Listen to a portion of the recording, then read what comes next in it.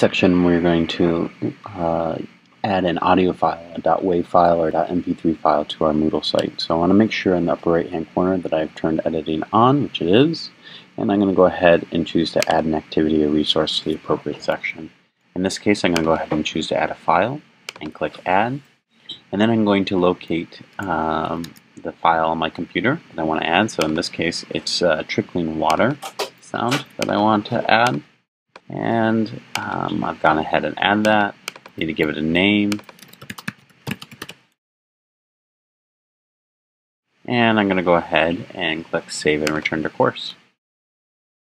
When I switch back into the generic student account, I can see the trickling water sound link below with the little icon. When I select on that, I'll have the ability to play the sound.